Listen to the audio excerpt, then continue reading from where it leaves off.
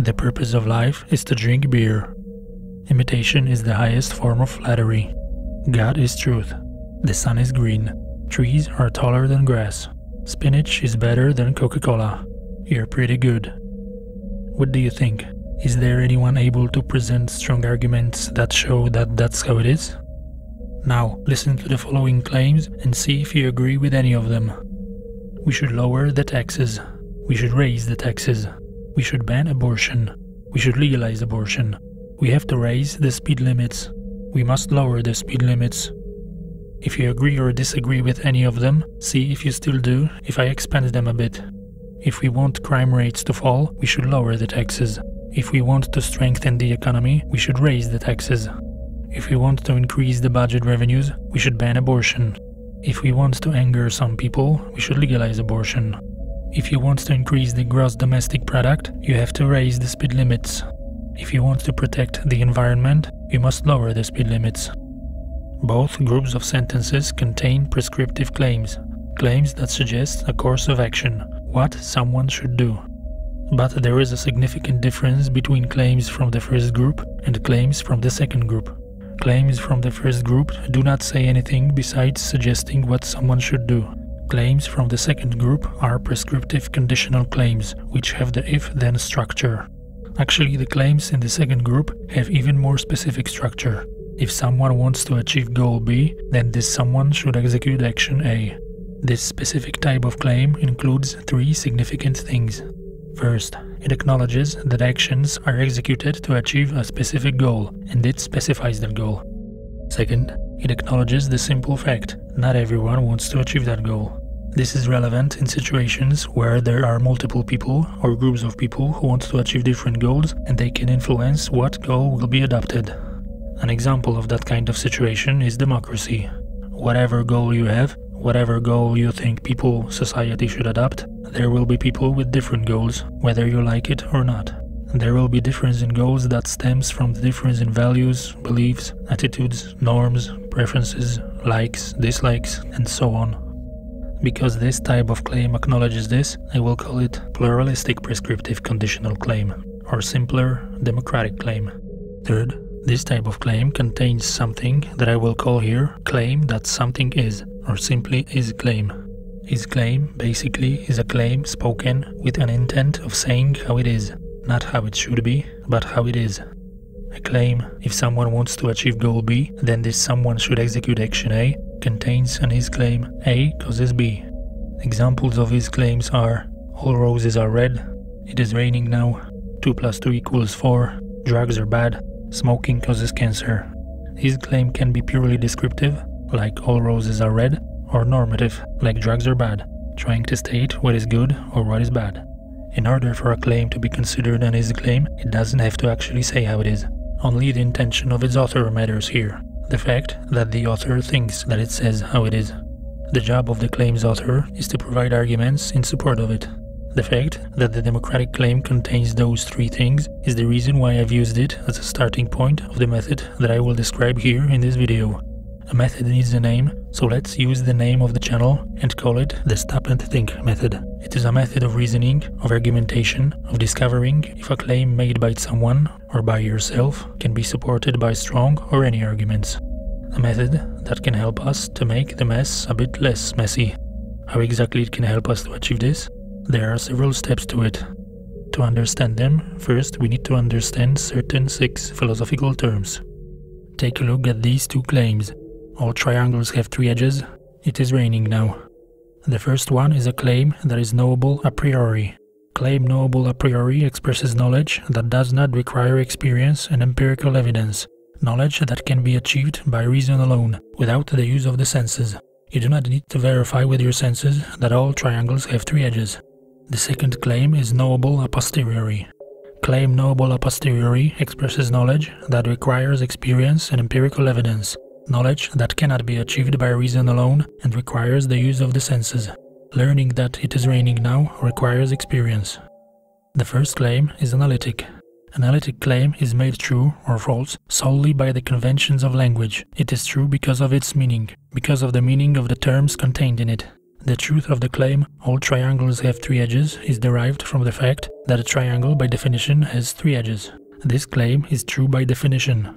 Another example is 2 plus 2 equals 4. The truth of this claim comes from the meaning of the symbols 2, 4, plus, equals. The second claim is synthetic. Synthetic claims are true by how their meaning relates to the world. You are not able to derive from the meaning of the claim "it is raining now" if it's actually raining now. Whether it is true depends on how it actually is in the world. The first claim contains necessary truth. Necessary truths are those that cannot be untrue in any situation. A negation of necessarily true claim is self-contradictory. The claim 1 plus 1 equals 2 contains necessary truth because 1 plus 1 always equals 2. The claim if A is smaller than B and B is smaller than C, then A is smaller than C contains necessary truth. Logical truths are necessarily true. They cannot be untrue in any situation. In philosophy, another way of describing necessary truth is that it's something that is true in every possible world. The word world is understood here as a whole universe. The second claim contains contingent truth. Contingent truth could have been different, could have been false. In our universe, water freezes at 0 degrees Celsius, but it could have been different. It is raining now, but it could have been different. The terms necessary and contingent are related to metaphysics, a study of reality, of what exists. The terms a priori and a posteriori are related to epistemology, a study of thought, belief, knowledge, of how we think about reality, of how we think about the universe, and how we know what we know. The terms analytic and synthetic are related to language, to how we describe what we think and know. At first sight, it may seem that all claims can be either a priori analytic necessary or a posteriori synthetic contingent. It may seem that a true claim is either true by definition, is always true and known by reason, or it depends on how it is in the world, could have been different, and have to be verified by experience. But actually it's not that simple and obvious. Various philosophers proposed claims that cannot be so easily relegated to one of those two groups, and in a moment I will give some examples. But in practice, for the purposes of the method described here, the relations between those groups can be simplified. In practice, necessary contingent division is irrelevant, since we are living and operating within this universe. Properties of this universe are practically relevant to us, and that is what we discuss and agree or disagree on. We make is claims and we show that our is claim actually says how it is by providing arguments derived from reasoning or experience that show that the is claim is true because it says how it actually is in the world, or it is true because of the meaning of the terms contained in it. What really matters in practice is argumentation. It is with arguments that people convince others that what they claim is true, not by simply claiming that it is so because I think it is so. Everything revolves around judging how strongly the arguments support the claim.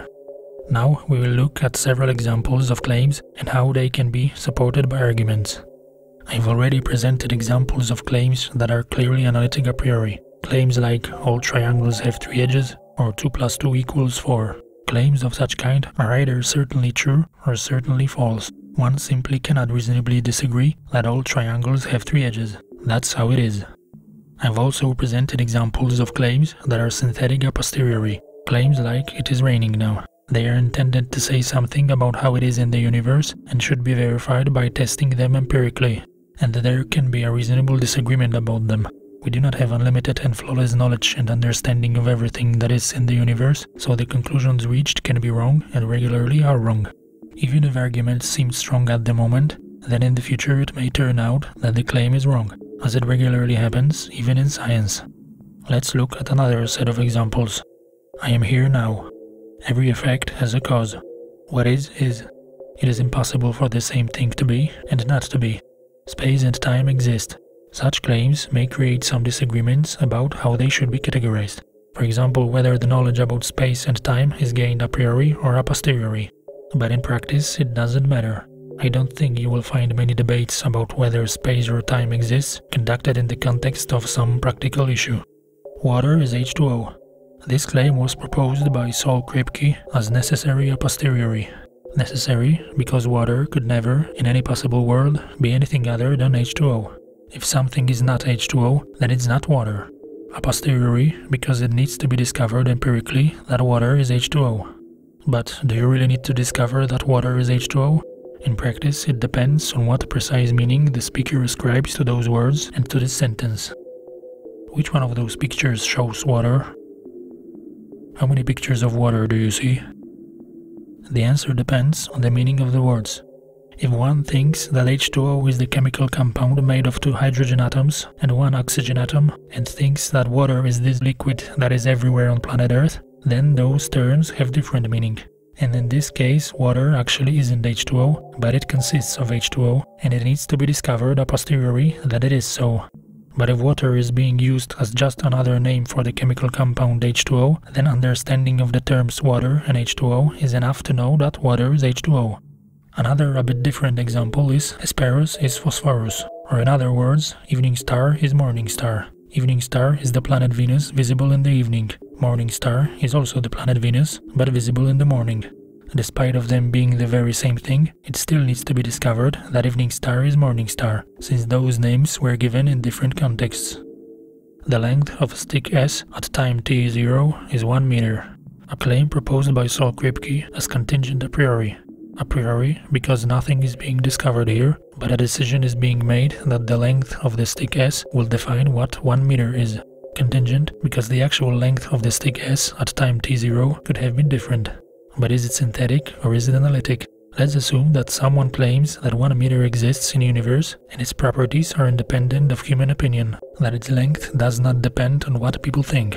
Obviously, this person would fail to prove that that's how it is, because 1 meter is a concept created by a human who defined it and decided what it will refer to. So this claim is a definition that then can be used in analytical claims, like 2 meters are longer than 1 meter. It can be used if we know about it, but if we don't know the definition, then experience will be required to learn about it. For example, by reading about it in a book. The purpose of life is to drink alcohol, says a bum after emptying his bottle of vodka. Is he babbling without sense, or is he a street philosopher who discovered a truth of the universe? If the latter, then how could he be able to provide arguments that would clearly show that that's how it is? Not how it should be, but how it is. Could he be able to show that that's how it is in the universe? Could he be able to show that in the universe there is such thing as the purpose of life and that it is an alcohol drinking? Could you be able to directly or indirectly observe it and discover its characteristics, as we can do with other existing things and properties, like, for example, trees, temperature, size, and so on? If not, then maybe he could be able to show that understanding of the terms contained in the claim is enough to know that that's how it is.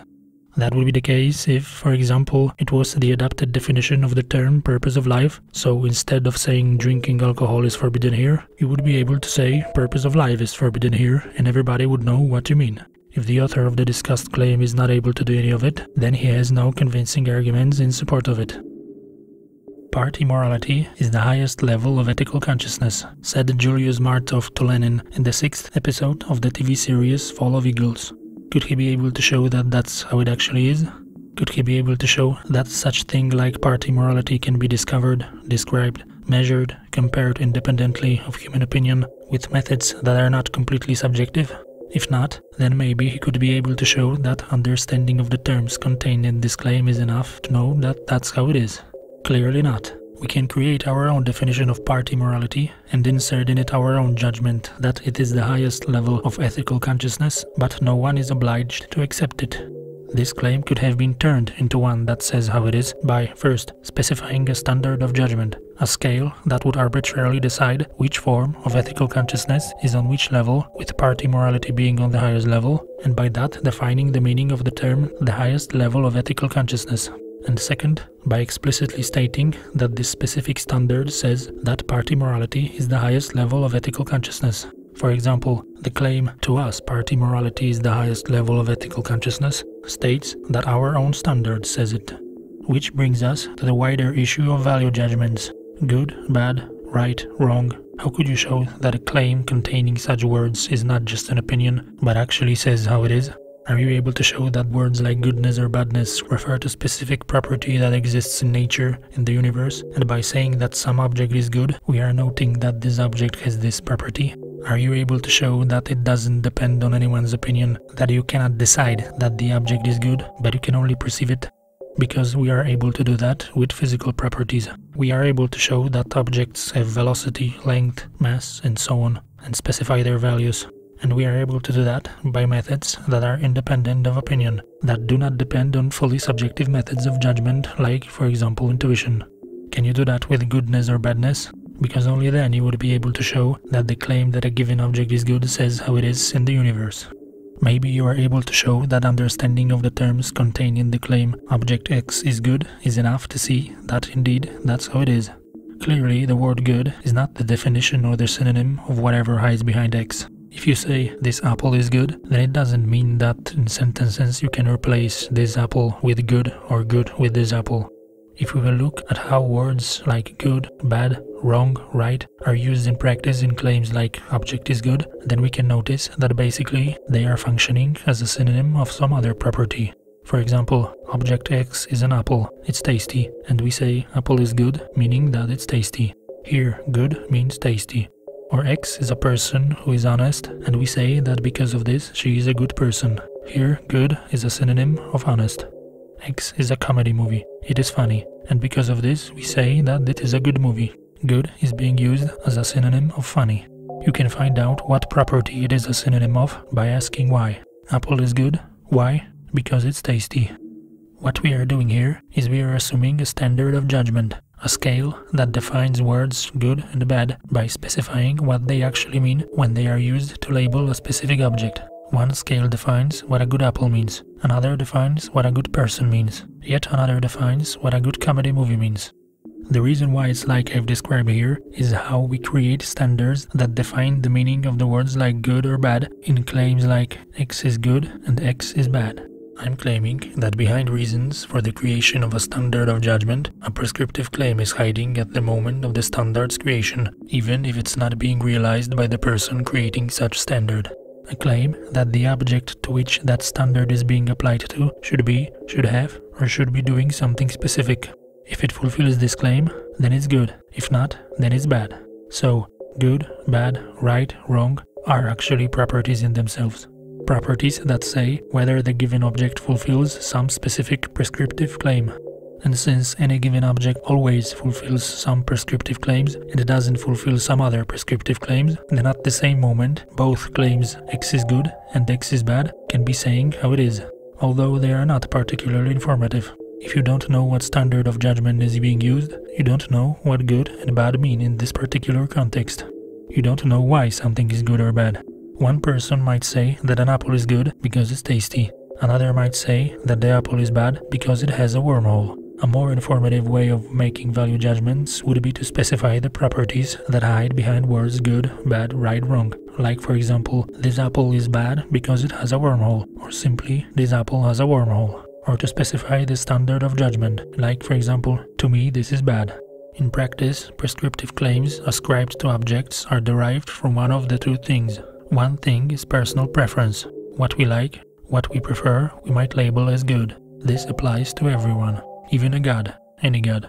The other thing is purpose. Words like good or bad are used to label things that serve or do not serve their purpose. Purpose of something usually is derived from its very definition. That is the case with things created by humans. They are created with a specific purpose in mind. A car that doesn't drive, a plane that doesn't fly, a knife that doesn't cut, those things will not be labeled as good, even if we do not care if those specific objects fulfill their purpose. A purpose can also be arbitrarily given to any object. If someone beats someone else with a randomly found stick, and this stick doesn't break, then he might say that this is a good stick. That's because it served its purpose given to it at the moment. Another interesting example is whether the answer to a question is right or wrong. If someone is being asked what is 2 plus 2 and answers 5, then this answer will be labeled as wrong because it's incorrect and it doesn't fulfill the claim that the answer to a question should be correct. But let's say that a torturer wants to break the will of his victim by forcing him to say things that are clearly false, asks him what is 2 plus 2, and he correctly answers 4. Then the torturer can shout wrong answer because the purpose given by him to the expected answer was to break the victim. Value judgment based on a purpose creates disagreement much less often than judgment based on personal preferences. That's because the stated purpose of a thing usually becomes accepted. You don't see people claiming that the purpose of a knife should be to hammer nails. One reason is that things are designed to serve a specific purpose. Another reason is that the purpose of the thing does not force you to use it. If you don't intend to shoot people, then you will not say that the purpose of a gun should not be to shoot people, but to cut bread, and the gun itself obviously will not disagree with its purpose. That's different if someone tries to decide what your purpose is and convince you that you are bad because you are not fulfilling it. You may have a different opinion.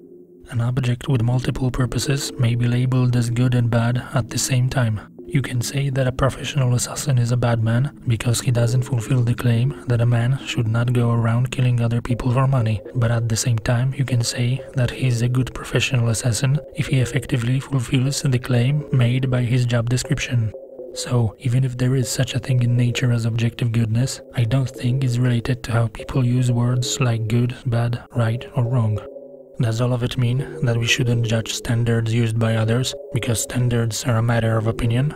Well, not exactly. First of all, I'm claiming that there is really no way of directly concluding should from it that would be based on some independent external binding force. The only way we clearly can do that is when should refers not to a goal, but to a method of reaching it. Basically, when should is contained within a pluralistic prescriptive conditional claim. If you want to achieve B, then you should do A. In this case, should is derived from is, but only as a method of reaching a goal. For example, if you don't want your hand to get wet, then you shouldn't put it in water. As experience shows, water makes unprotected hands wet. So, if you don't want to make your hand wet, then you shouldn't put it in water. Consider different claim. Water makes hands wet, so you should not put your hand in it. The fact that water does that cannot really make an act of putting a hand into water impossible. You can still do that.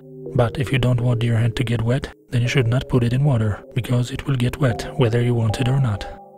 How does it look like in the context of language? Can one derive should from is based on the meaning of words?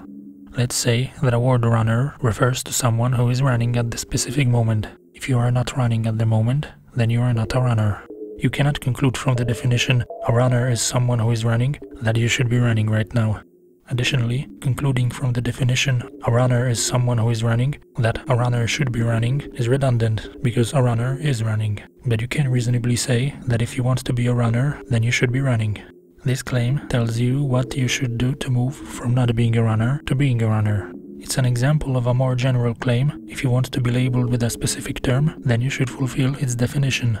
The given definition of a runner specifies a state in which an object is when it's fulfilling the definition. A runner is running. But what about definitions that specify a purpose, what someone or something should do? It may seem, for example, that reasonably a watch should show time, because that is its purpose. But a watch that stops showing time does not stop being a watch. It's still a watch, but it may not be a good watch. So in this case, it's reasonable to say, if you want to label a bad watch as good watch, then you should fix it so it starts showing time. Also, if a good watch is a watch that is showing time, then, strictly speaking, it's redundant to say that a good watch should be showing time because a good watch is showing time. Another example, if you are working as a guard, then it's possible for you to not do your job and still be a guard. The binding force is only introduced here by an if. For example, if you don't want to lose your job, then you should be guarding what you are supposed to be guarding. All of it is even more visible in the case of someone who is given a purpose that they doesn't agree with. Are you bound to do something only because somebody said so, even if you don't agree with it? Or maybe any binding force is only introduced by an if. For example, if you don't want to suffer the consequences, then you should do this. So you can move from is to should only on your way towards a goal, to another desired is. Should is a road between two instances of is. Outside of it, there is really nothing that physically or logically binds one to do something because some other thing is. Obviously, one can simply say that you should do something specific, but this will be only an opinion, a recommendation, even in the cases that seem obvious and reasonable, like in the case of a watch that should be showing time. So reasonably, you cannot simply say, without specifying why, that because standards are a matter of opinion, then we should not judge standards used by others. That's one argument. Another one is that there are criteria of judgment based on things that are common to most people. Those based on features of human biology and psychology, like senses, pleasure, pain. There are virtues that are valued across cultures, like wisdom or courage. There are criteria of judgment derived from definitions and descriptions of specific genres and subgenres of movies, books, music, games, from the purpose they are supposed to fulfill. Some criteria of judgment seem quite obvious. Consider the claim, imitation is the highest form of flattery. Why imitation can be judged like that? Because it's more honest than mere praise. Furthermore, since words like good or bad relate to other properties, I think that it's more reasonable to focus on those properties instead of such vague judgments like good or bad. They can give something more concrete and objective to judge and compare, something that people may be more likely to agree on. And finally, regarding value judgments that come from personal preferences, what really matters is not what we think, but what we feel. People acquire standards of judgment from various sources, from their parents, their surroundings, their society, their culture, their own purely personal preferences, their own experience, during their childhood and throughout their lives, and they use them as their own because they care about them. And if they care about them enough, they might promote them, so more people will use them. After all, that's what many people do. They promote things that they care about, even knowing that their preference for it is subjective. And which standard is widely accepted depends in practice on who's more effective at promoting and spreading it, and which standard appeals to most people. This is especially true in democracy. That's how it is in practice, and that's how it will continue to be, because in order to prevent that, one would have to somehow prevent people from expressing any value judgment about anything, which is obviously practically impossible. In the end, whether one judges other standards is a personal decision. One just have to remember that saying that something is good or bad is not particularly informative in itself, without specifying what is hiding behind those words. When presenting examples of claims about the purpose of life and party morality, I've asked if the authors of those claims could be able to show that that's how it is in the universe. But maybe they could expect that those claims could be simply known and understood a priori, without any evidence, without any arguments. In order to answer that, I must present here several claims that the method described in this video is based on. Maybe you've noticed that I've been avoiding the word truth. I've avoided it wherever I could. That's because this word has been so used and abused for various purposes that sometimes one cannot even be certain what is meant by that word. Various philosophies, ideologies, religions created their own definitions of what truth is, used the concept of truth for their own purposes, or even denied that there is such a thing as truth, to the point that the concept of truth is not something that enhances our understanding of things, but obscures it unreasonably and makes it more uncertain than it actually is. That's why I've decided that I will bypass this word, this unclear concept, and go lower to another concept which even the ability to define truth depends on, to a concept that in English language can be expressed with the word is. It's a basic concept that does not need to be defined with any other words. It's best to present it on examples. Let's look at several of them. 2 plus 2 is 4. 2 plus 2 equals 5. Is it? No, it is not. This homeless has no home. Is that so? Yes, it is. Beer is truth. In those statements, the meaning of their terms alone can tell us with certainty if they say how it is. Another set of examples. This apple is bad. This apple has a bug hole. If the apple that has a bug hole is bad, then this apple is bad. If food that harms your health is bad, then unhealthy food is bad. If, as I've said before, words like good and bad say that the object fulfills or doesn't fulfill some specific claim, then statements like this is good and this is bad, both at the same time can be saying how it is, but otherwise they are not saying anything useful in themselves. The second and third claim can be saying how it is, and it's possible to verify with your senses if it is so. In the case of the claim about unhealthy food, it can be derived from its meaning that it says how it is. We know that unhealthy food is a food that harms your health, and this statement logically states that if food that harms your health is bad, then unhealthy food is bad. Another set of examples. I see that this water is in liquid form. This water is in liquid form. Is that water in liquid form? All the evidence suggests that it is. Roses have thorns. That's just how it is. I am imagining a tree. Whether those statements say how it is depends on the state of the world, the universe, of everything that exists, including our own mind, except language. Also included here are statements that speak about the past and, indirectly, statements that speak about the future. When speaking about the past, that what is are historical facts that we are trying to establish. When trying to predict what will happen in the future, unless we are guessing completely randomly, we are basing our predictions on our knowledge about what is. But how certain can we be how it is in the universe, outside of language itself? Well, it's a bit more complicated than it is with statements where the meaning of the terms alone defines what is. The only thing that you can be absolutely certain is what your senses tell you. If you see that the water is in liquid form, then you can be absolutely certain that it is what you see. But whether what you perceive with your senses is something that exists in the physical world, and whether the conclusions that you draw from what you perceive actually describe how it is in the universe, that's where it gets a bit more complicated and uncertain. But not so uncertain as some philosophers claim it is. There are various skeptical claims that what we perceive might not correspond to material reality at all, that everything we perceive might be a simulation, that only our own mind exists and what we perceive was created by it, that the universe might have been created just recently together with our memory and all the evidence of history and so on. There are claims that since we cannot really be sure that what we perceive is reality, then we cannot be sure of truth. That since people perceive the same things in different way, then everybody can have their own truth. Truth is socially constructed, or even that there is no such thing as truth. In the context of discovering what is, how it is, none of it creates any significant problems. Regardless of the nature of reality and the nature of our perception, for us there is always something about which we can say that that's how it is. And this something depends on two things. One is language, the other is everything else that exists in our mind. And that can be either anything created by our mind without our senses. If you are imagining a tree, then there is a tree in your imagination, or anything perceived by our senses. And that brings us to another question. Since people rely only on their own perception, and even if we perceive the same world, then everything is filtered through subjective perception, then is it actually the case that everybody can reasonably make any claims that they want? What you see on these pictures are video games. It can be said that a video game contains its own world. A game world that has its own properties and is governed by its own rules. The player perceives the game world on the screen and through the speakers. The player interacts with this world through input devices such as mouse. These particular games that you see on the screen are multiplayer games that you can play through the internet and interact with other players in the game world.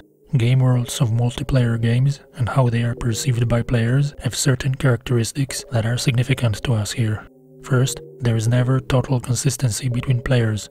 Factors such as internet speed, errors in the game code, flawed algorithms, badly written code, varied players' hardware guarantee that what different players perceive will never be entirely the same at any moment. Second, the game world's properties and rules change. Game developers might release a patch that will significantly change some elements of the game, making the game world inconsistent in time.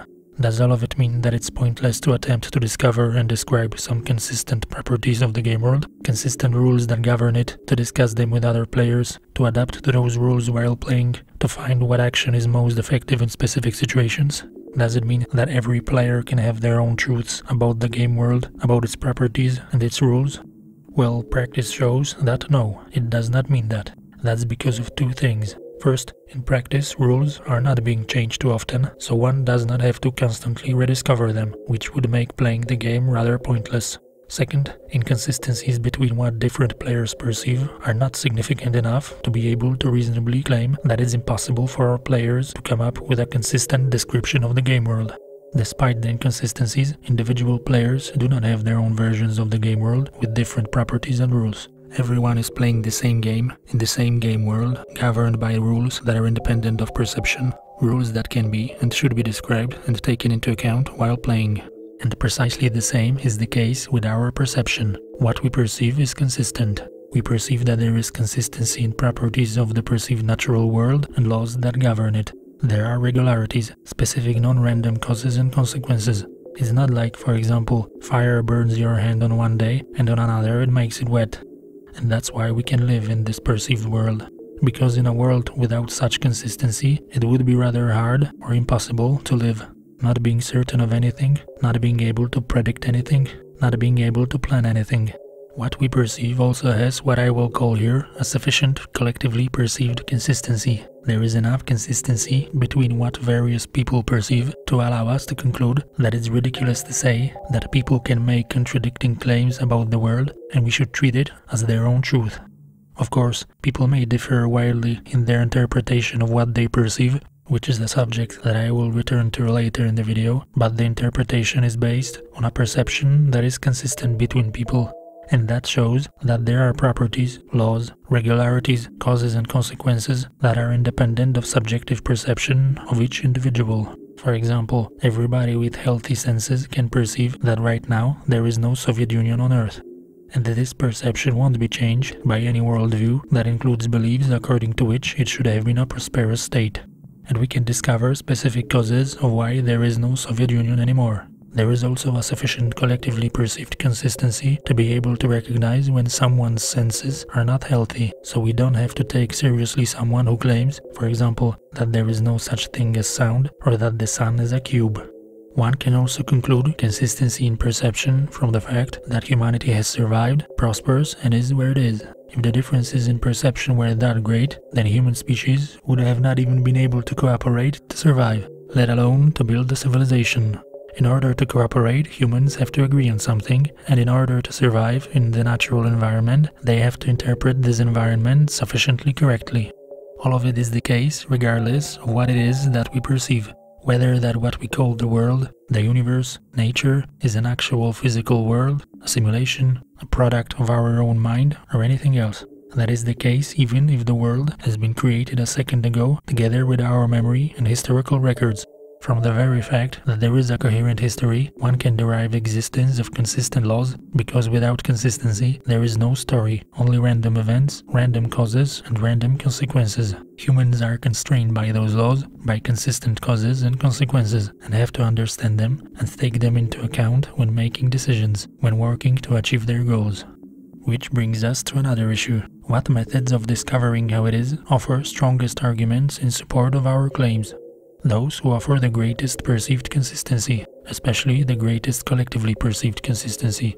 If I claim that the sun is not blue, everybody with functioning eyes can see that, and we can confirm every day if it's still not blue. There is consistency. But if someone claims that his intuition tells him that once every 100 years the sun becomes blue, then there is no consistency of perception, because intuition is totally subjective, and the intuition itself does not allow to see if once every 100 years the sun becomes blue. We will be able to verify it every 100 years, but not with intuition, but with our senses. Or if you claim that the economical system that you've designed will bring prosperity, but every country that implements it crumbles economically, then there is a clear perceived consistency. Regarding claims about what is in the external world, arguments that offer greatest consistency come from the senses, which should be obvious since, as I've already explained, to us the external world is basically what we perceive with the senses, regardless of what it actually is. If there is a sufficient consistency of perception between people, then we can reach common conclusion about how it is in the external world. Only if there was no such consistency, and everybody was perceiving completely different things, then it would have been rather hard to agree on how it is in the external world, and everybody would have their own external world. Since we are interested here only in the consistency of perception, then there is no regress problem. That is, we don't have to verify with some other method if the senses offer consistency, which then would require another method to verify if that method verified the senses correctly, which would require yet another method to verify the previous method, and so on to infinity. We perceive with the senses themselves if there is consistency of perception. In this context, senses are self-verifying. That's because we do not have to verify if they correctly represent something else, like an actual physical world, but only if their representation is consistent. And in practice, that is enough, because as we also know from our senses, we are affected and constrained by what we perceive, regardless of whether what we perceive is actually a reality. Senses are not only the best method, but required. Even if you correctly concluded something about the external world without using the senses, then without the senses there is really no way to verify it, because without the senses, without sight, hearing, smell, taste, and touch, there is no external world for you. Lack of collectively perceived consistency offered by the senses is the reason why there are really no convincing arguments for claims about existence of objective goodness or for other metaphysical claims. In practice, the most successful of methods that involve the senses and provide consistency is the scientific method. is because it demands that the hypothesis must be tested in the external world according to a procedure, subjecting the hypothesis to the unbiased laws of nature, which doesn't care what we think and expect, and it provides results that can be interpreted by other people, while also demanding that the tests could be repeated, so other scientists could verify if the results can be replicated. But in practice, we do not have to verify everything with our own senses. Consistency can be indirect.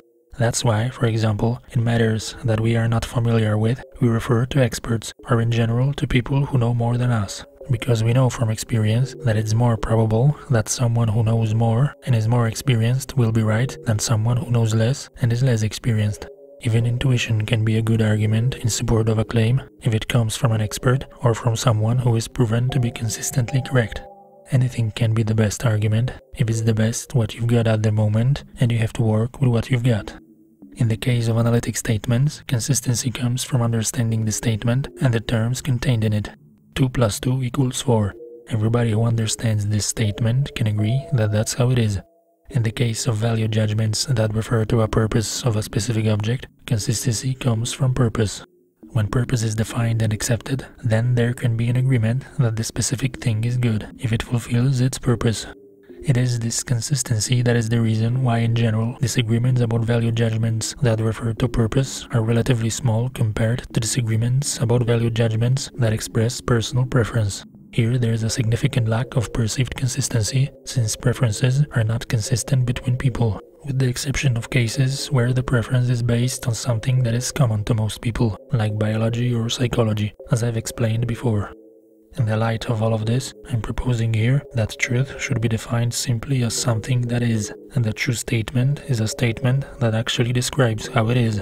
In the case of analytical statements, the truth is derived from the meaning of the statement. In the case of value judgments, statement like, if food that harms your health is bad, then unhealthy food is bad, is true or false because of its meaning. Statement like, if the apple that has a bug hole is bad, then this apple is bad, and the apple has a bug hole, can be true or false, and it depends on how it actually is in the world. If words like good or bad mean that the object fulfills or doesn't fulfill some specific prescriptive claim, then statement like, the apple is bad, can be true or false, but until we know what is hiding behind those words, then if such statement is true is indeterminable. In the case of statements where truth is derived from their meaning, truth is always certain. In the case of other statements, it's not so obvious. What is certain is what your senses tell you.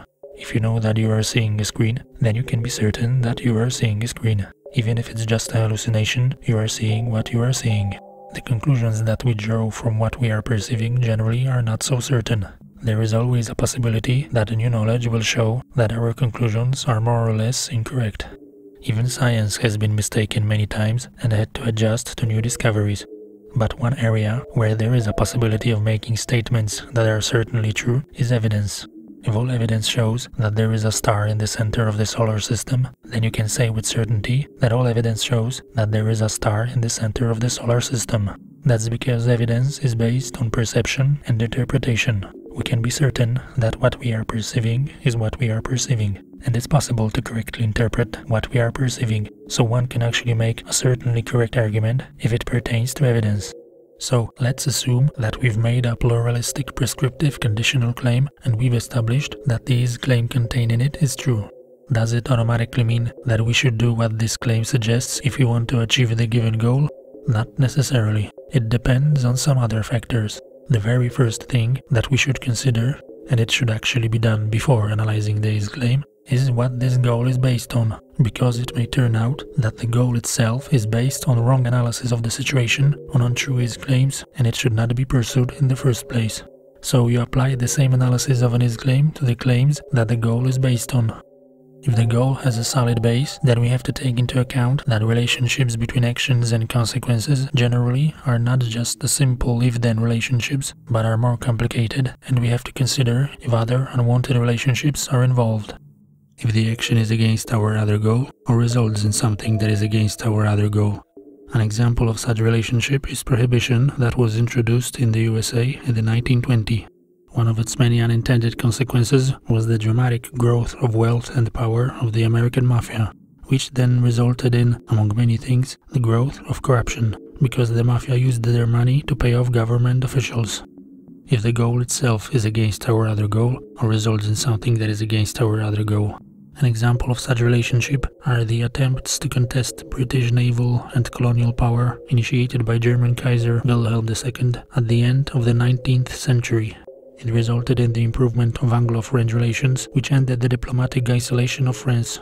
Isolation, which was mostly the result of the efforts of German Chancellor Otto von Bismarck to prevent France from attempting to take revenge for the Franco-Prussian War of 1870. If the action results in something that connects against our intended goal, and this something is sure or very likely to eventually defeat our goal and make the entire effort pointless. In colonial India, the British wanted to decrease the population of cobras and offered a reward for cobra corpses.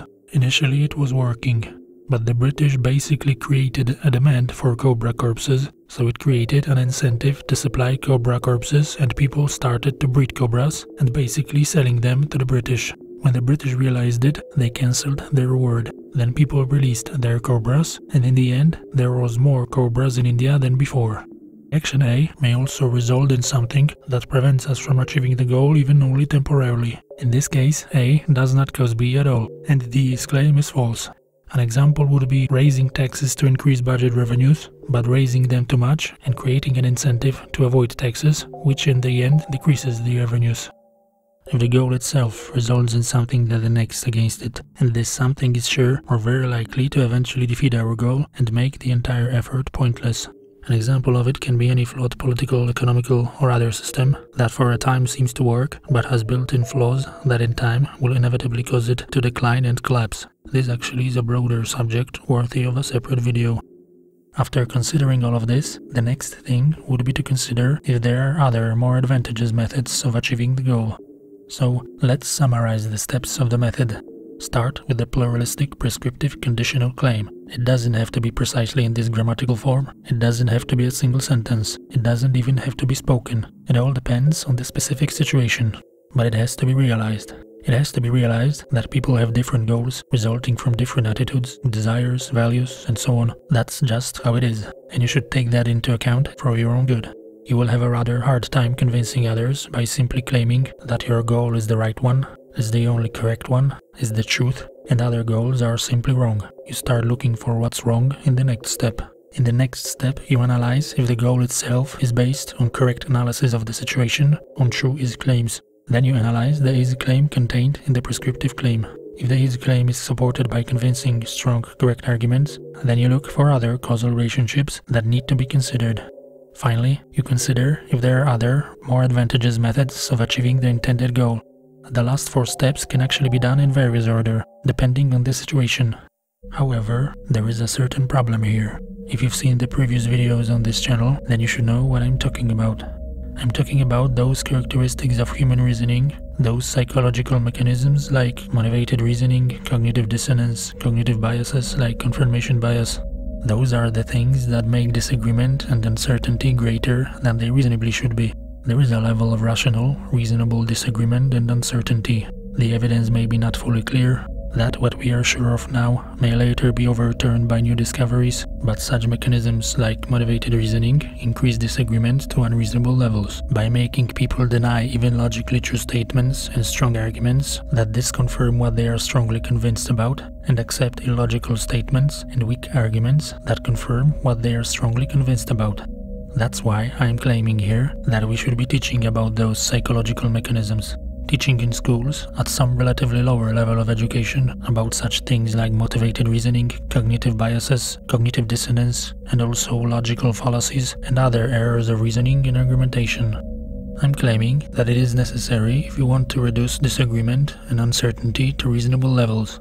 Also, I'm claiming that if you want to have any chances of curbing this, let's call it, intellectual chaos that is progressing in recent times, then we should understand what I've described here in this video. And I intend to test those claims empirically here on this channel, in the future videos, starting with the next one. Let's see what will happen.